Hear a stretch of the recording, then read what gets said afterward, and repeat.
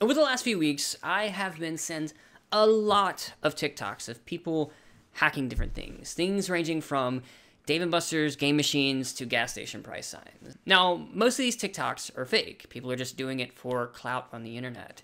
But some of them are very real. And this got me thinking, if someone can pick up a Flipper Zero and a little bit of training can start to open up people's garage doors and emulating certain car keys, what can the world's superpowers do? What can countries like the United States, China, Russia, and North Korea do? And to be honest, the more that I looked into this topic, I started to ask myself, is cyber warfare a thing? And if it is, what does the battlefield look like? So strap in, I am going to take you down the rabbit hole that is the hidden battlefield that's unfolding right before our very eyes.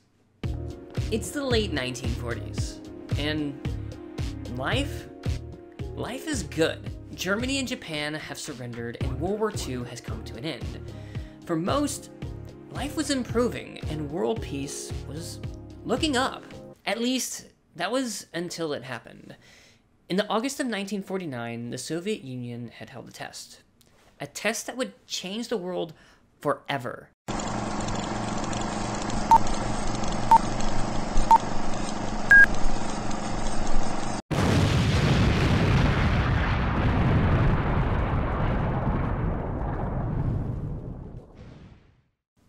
With the split of a few atoms, the Soviet Union had just thrust itself into the atomic age alongside the United States. This test would supercharge and spark a rivalry between the United States and the Soviet Union that would last decades.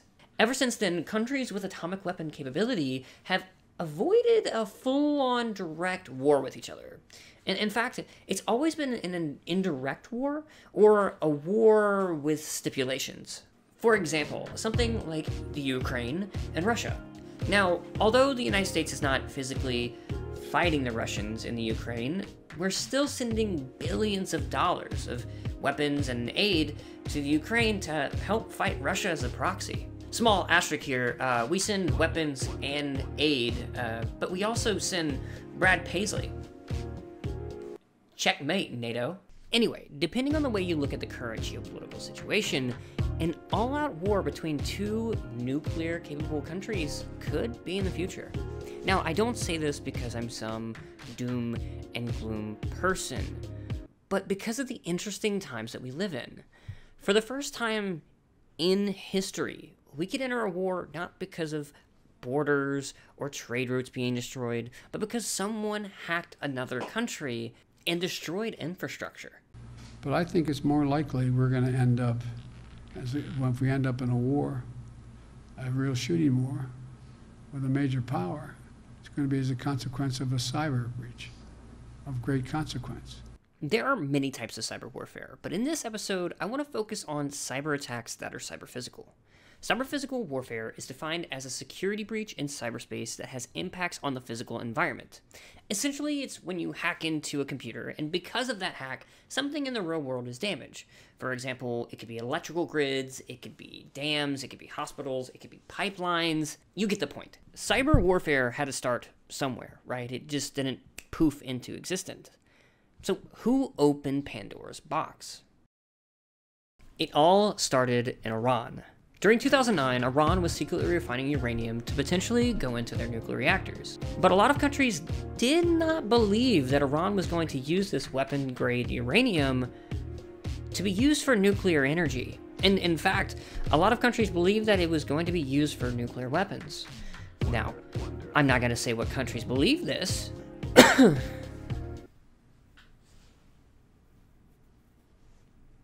United States, the United Kingdom, and France presented detailed evidence to the IAEA demonstrating that the Islamic Republic of Iran has been building a covert uranium enrichment facility near Qom. In response to Iran creating this nuclear facility, there was a joint partnership between the United States and Israel, codenamed the Olympic Games.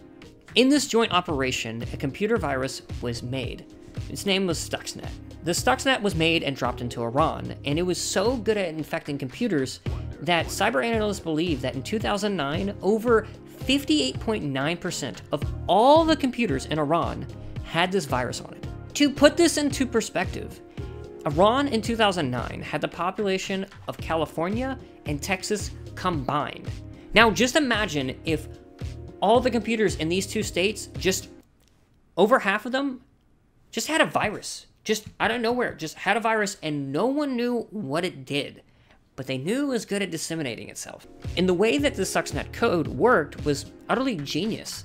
During this time, Iran had 14 facilities housing and operating over 9,000 centrifuges. Anyway, small explainer on centrifuges and nuclear refinement, without getting the old bad boys from the Department of Energy on me, is that centrifuges are used for refining uranium. So you get the uranium ore out of the ground, well, what do you do with it? You refine it to be usable in these nuclear reactors. So then you place it in what's called a centrifuge. And a centrifuge basically just spins it real fast until you get the uranium-235 that you need to put in the nuclear facilities.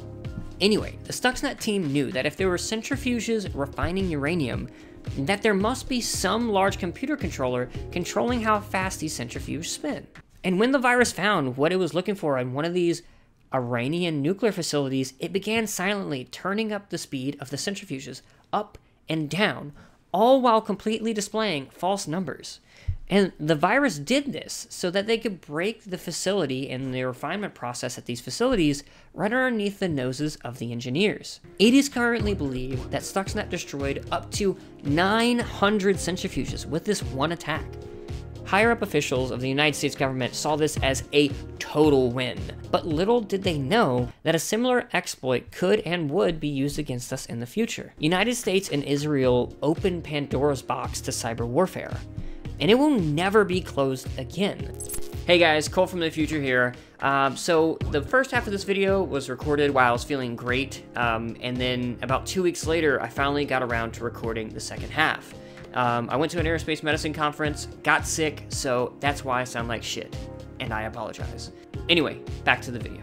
With the kickoff of government-backed hacking groups, it got me thinking, what have other countries been up to? I mean, obviously the United States and the Israelis can't be the only ones doing this. Or are they? And my research led me to one of the United States' biggest adversaries, Russia.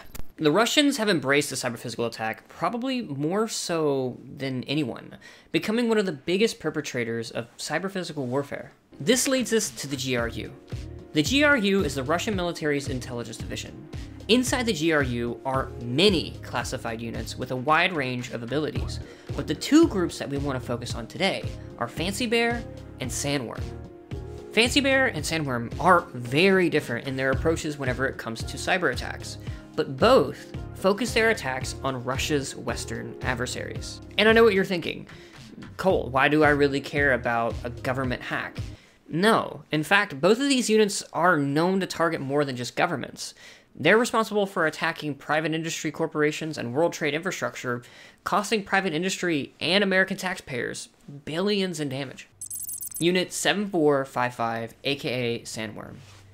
Sandworm is a Russian military intelligence unit that is tasked with creating cyber chaos in the West. The Sandworm group was given this alias because in one of their malware attacks, one of the coders had put a reference to the book Dune by Frank Hebert into the code. And to be honest, their name is pretty accurate. Like the worms in Dune, the hacking group hides out of sight, out of mind, mostly untraceable, at least until it surfaces. And when they surface, they fuck shit up and leave behind extreme amounts of wreckage. Sandworm was first recognized in 2014 by cybersecurity company Eyesight Partners. And what Eyesight found was really interesting. It was a piece of malware called Black Energy. Initially, cybersecurity analysts thought Black Energy was just a malware being used to spy on Western countries' infrastructure, but no one really knew for sure what it did. In the December of 2015, Sandworm's boldest hack to date happened. Ukrainian power facilities were hit with a massive attack, causing a blackout in the frigid Ukrainian winter. This one attack put hundreds of thousands of lives at stake, and the way that Sandworm shut down the power facilities was frightening.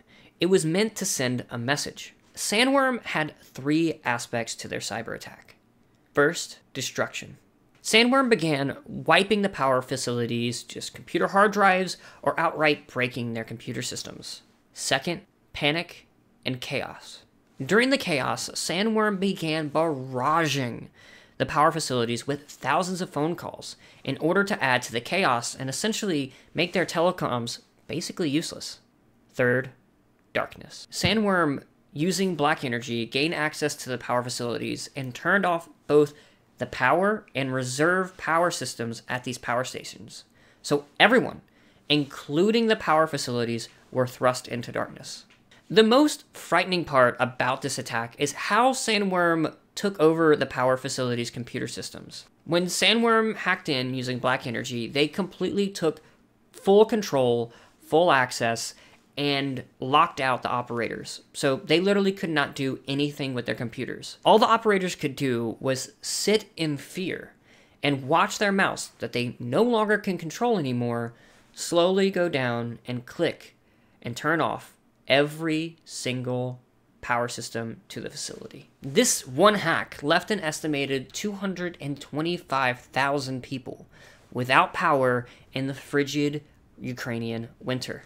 Now, thankfully, after a few hours, the power was restored. This is because the power facility that was hit had physical switches that could be turned on and off by the power station operators. For many security analysts, this was a huge, unprecedented shock, because for the first time ever, government-backed hackers were now targeting and attacking civilians of another country. And I can speak with very high confidence that I and the rest of the world don't want to see Putin's big worm anywhere near our infrastructure. And as an American, I did not even hear about these cyber attacks in Ukraine's power facilities. And I'm not alone. I've asked it around, and a lot of Americans did not hear about this event happening either. And I think it's because we were focused on an entirely different major Russian cyber attack, APT-28, aka Fancy Bear. In 2015, the Democratic Party of the United States was hacked by a Russian intelligence group called Fancy Bear. In this hack, Fancy Bear gained access to the internal documents from the Democrat Party's servers, basically capturing the secret plan that the Democrats were going to use to get their current presidential candidate, Hillary Clinton, to presidency. With these documents in hand, Fancy Bear then turned around and leaked the documents to the press, hoping to sway the 2016 election from Hillary Clinton to Donald Trump.